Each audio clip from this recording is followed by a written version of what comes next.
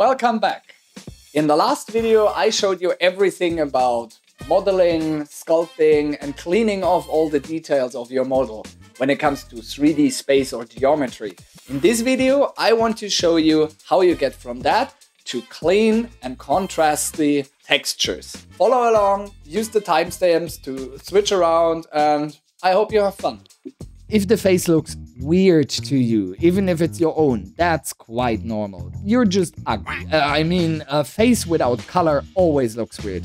Here's an example of me without texture. After scarring you for life and haunting your dreams for the next few weeks with this picture, let's move on to the next step of the tutorial. Surface texture. If you cleaned up your scan to print via FDM or any other technology that only prints in one color, you're finished here. I told you at the beginning that we will lose all our textures as soon as we start to use sculpting tools. So now it's time to bring color back into our life. The reason why we duplicated our file at the beginning is so that we can now transfer the textures from the original model to our new and improved model. But before we can tackle that, we have to do a step in between. Surface textures are saved as flat images that are basically wrapped around your model. So we have to give the program a few guidelines. If we just wrap wildly, the image will distort and stretch and the textures will be awful. So what we need to do is to divide our model into sections and tell that program where the seams are and where it can cut the textures to unwrap it. Sounds complicated? Because it is. It's fairly simple. Go to edit mode. Here on the top left, choose tweak. Now we want to bring up our UV editor in a second window. To open a new window in Blender, simply hover your mouse on the top left corner of the screen, click and drag, and a second window will appear. Here, switch to UV editor. You can also do that step later because we finished this operation first before we use the editor. Now, with this tool activated, start drawing your seams. Simply click on the edge, then, when Shift held down, click to the next edge and Blender will automatically try to connect those two edges with a line that is as straight as possible. Make sure that your line does not go too much in wild curves and bends on the way. That can really mess up your unwrapping. Go in short increments and try to mark an edge that faces the same way as the previous one. You can see in here an example of a very bad seam. Blender will not know what you wanted to do with that and will fail to produce the whole patch. For these seams, you can simply take inspiration from clothing. Clothing is nothing else than flat sheets of fabric cut into slices that are easy to wrap around your body. See the connection there? No? It's like the same thing I said about the UV map. The texture wraps around. Damn, I give up. For the people that are not as slow as that guy, I'm not slow, I'm fast. Follow the area where you see stitches. For example, in between your legs, on top of your shoulders, below your arms, etc. I like to hide the seams on the inside where you can't see the transitions. The texture will be seamless, but sometimes you can see slight color variations after, for example, color grading your texture. So it's better to have the seams hidden. Try to divide your model into those patches as accurately as you can. Being precise here keeps a lot of trouble away down the line. For everything that isn't close, just think about taking your surface and flatten it. Everything that would be needed to squish or stretch should be divided. For example, the hair and the face should be two different areas. Here I take inspiration of how shoes are made. The top and the bottom are two separate parts. I also split it down the middle. To set the seam, you simply, when you finish marking the seams, press right click and choose Mark Seam. It will now be permanently marked on the model. You can also unmark seam or clear seam to delete a set of seams if you, for example, have too sharp edges. After you're happy with your seams, somehow a weird thing to say, you now need to unwrap those patches into flat surfaces. For that, go to your cupboard, get out your flattening iron,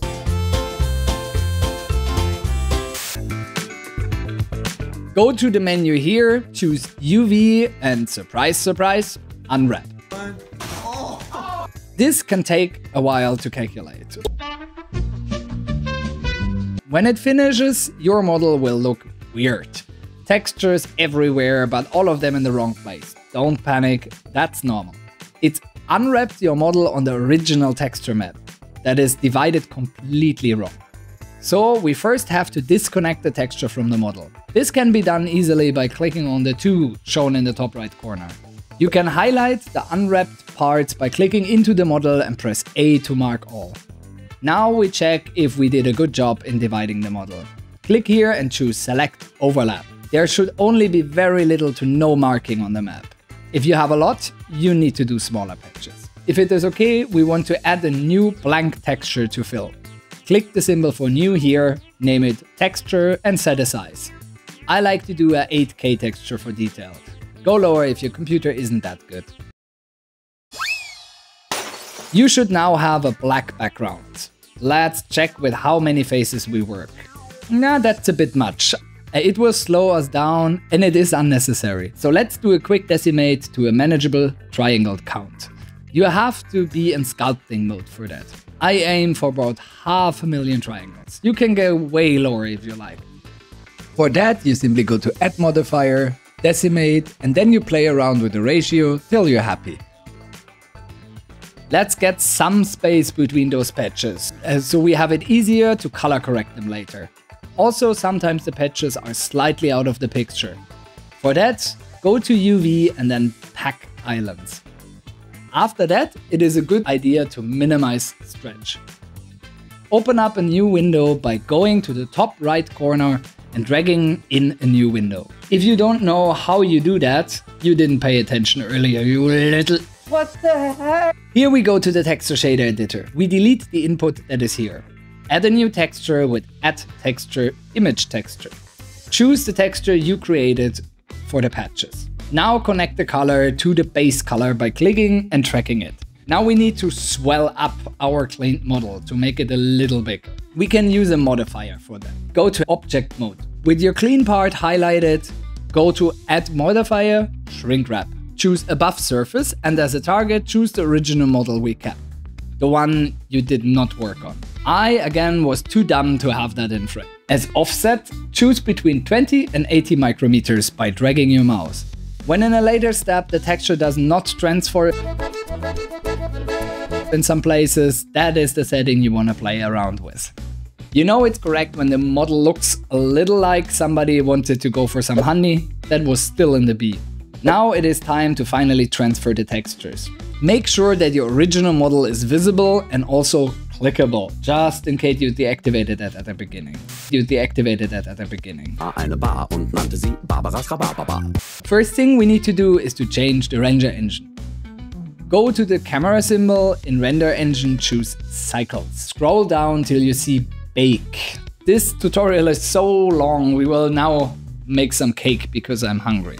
In the bake type, choose diffusion. Check diffusion to active.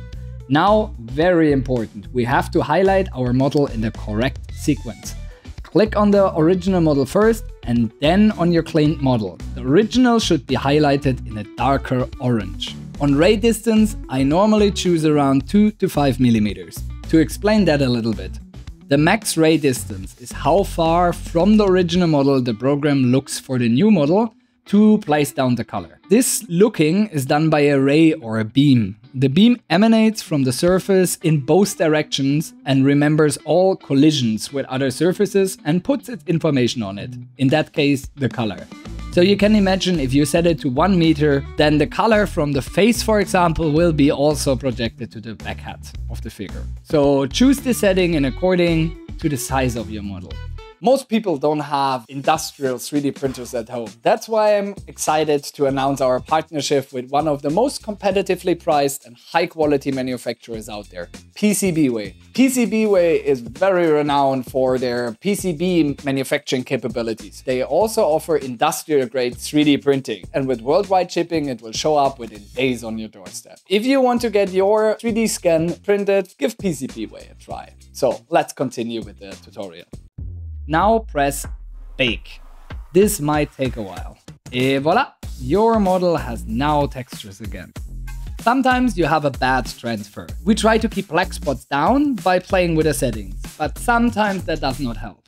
So I will show you how to clean these errors out of your texture. Switch to texture paint mode. Here on the left side, you have some of the same tools as you have it in picture editors like Photoshop. I personally love to use the cloning tool.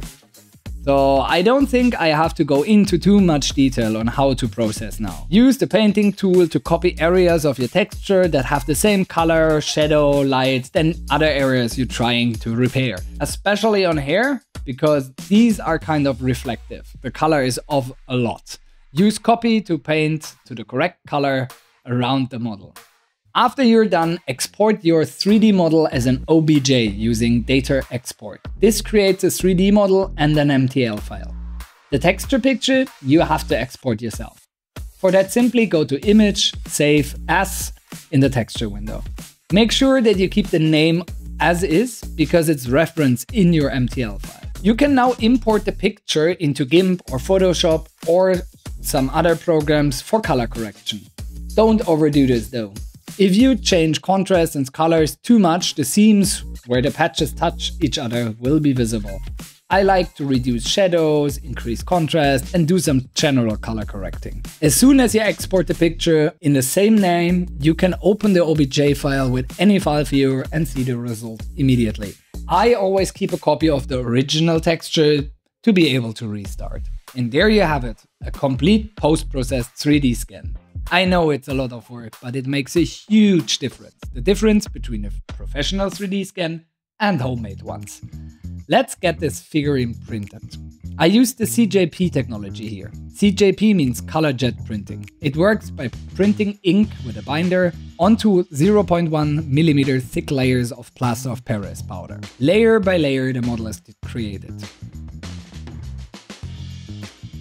Then I simply take it out of the print bed and depowder it.